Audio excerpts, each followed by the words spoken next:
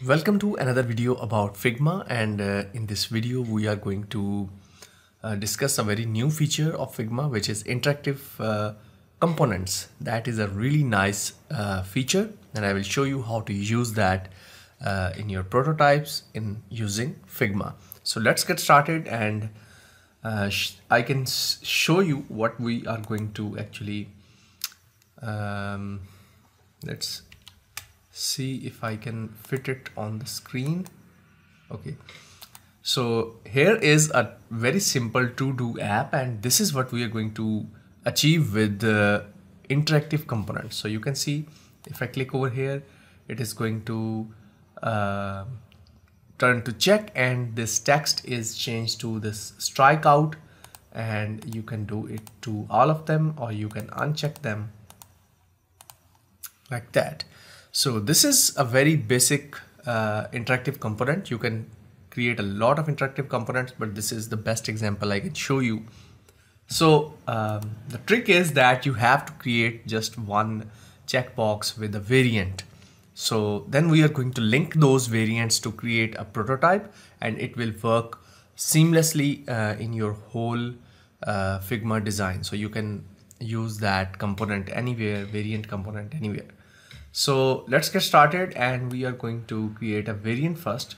So I will create a new frame over here, and this is very simple. Just we are going to grab a box. Let's create a 40 by 40 box, and maybe we can create the width, which should be a bit more, like 42. Let's use this, and then we are going to use some rounded corners over here. Let's use 8, and then I'm going to use corner smoothing just to give it a little bit better touch. Let's zoom in, and here we have it. Let's change the fill color to we are going to go into with this cyanish color. So I'm going to use this for the inner side, or the fill, and then we are going to give it a stroke of 2, and for the stroke we are going to give, oops, I need to go over here, and we are going to give the same color but a bit darker side. Let's use this. Okay, so here we have it, just a simple rectangle. Let's call it a box. Let's use a text T, and we are going to name it to-do list item. Let's align it, and let's use the gap of 16 over here. So let's change the text color to something else, like maybe dark greenish black over here will do. And okay, so we have our basic component ready over here. We are going to click both of them, and let's try to use auto layout over here. So you can see as I shifted to auto layout, it shifted the text over there. So 16 is the gap between these two. This is the padding. Let's add some padding. We are adding padding 2 on all sides, and in over here just click this middle one. Now you can see your text is aligned perfectly, and let's convert it to a component, and we are going to call it list item. Now we are going to add a variant to it. So let's click over here and click on this variant, and here we have another variant. So you can see that is called default, and that is variant 2.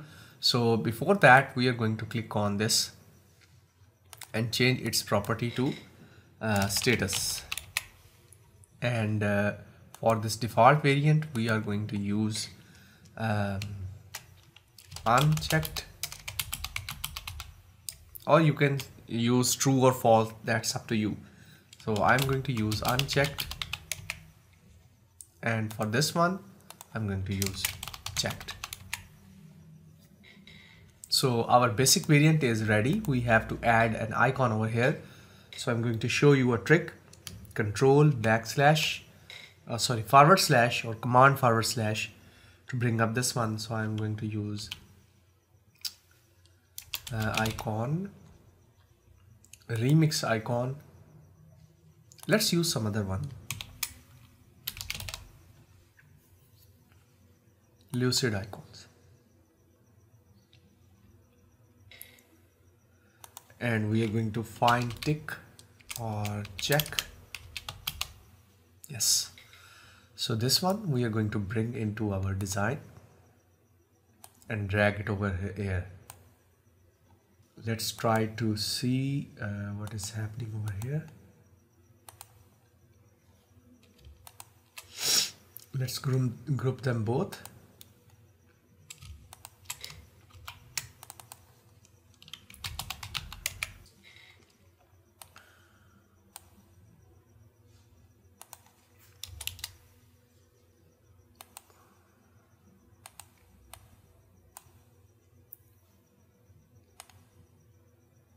So I'm just trying to pull it over here like this. So you can see I put it above the box and dragged it like that. Okay, so we have our check over here right now, and in this state we don't have any checked box. So that is all. Now I think our check and unchecked to-do list is complete. We have to do something over here, which is change the color to grayish like this, and in the text style we have to use this decoration, strike through. So here we have our variant completed. So this is our basic variant, and let's try to use it in an app. So we are going to click on F frames. Let's use iPhone SE for now, and we are going to use a heading over here, today's to do. Let's make it 24. Let's use 21 over here and use medium. Let's use bold over here. Okay, so we are going to keep 36 on the left side, and maybe a little bit more, 32. Go to assets, and here we have our to-do list item. Actually it's this one. We created to-do list item, frame 1. Yes. So I'm going to drag and drop it over here. So you can see this is our basic to-do list item, and for this frame it is looking a bit bigger, but that's not a problem. We are just trying to learn. So we are going to change it over here.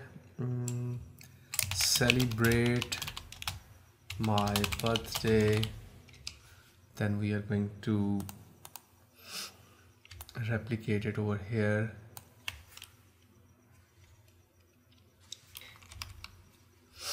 And we are going to call it read 20 pages of a book.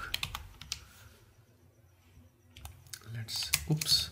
So you have to select the whole one, press Alt or Option key to drag like that. Okay, and I'm also pressing Shift and holding Shift. So feed your lovely cats. I think that is all. Now we have to add some illustration. This is a one from Icons 8, which I got free. So I'm going to drag and drop it over here. Let's try to hold Shift and Alt and make it smaller like that. Let's make it a bit bigger, larger over here, and we are going to add some support text over here, which is you can also drag your to-dos to the next day if you haven't finished completed them. So we are going to make it a bit smaller, 14, and make the text a bit grayish like this. This one looks good.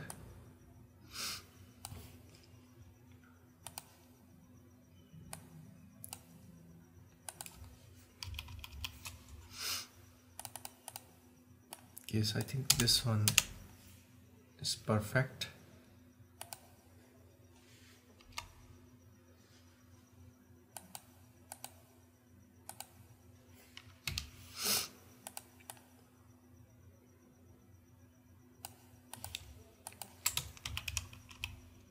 Just give it the room a little bit. And now we are going to click on this one and run the prototype, and you can see over here nothing is happening. So the matching is actually in prototype. So what we are going to do, we are going to select our base variant where we actually created, go to prototype, and when you click on any variant over here, so this one is the unchecked. So we have, you can see over here same connecting position where we can connecting dot, where we can connect to sections or to screens to prototype. So we are going to drag it and connect it to the next one, and we will keep everything same, just change the animation to smart animate, ease out 300 milliseconds. And we are going to do the same for this one to go back, and the settings will be same. So again, we are going to run this prototype now.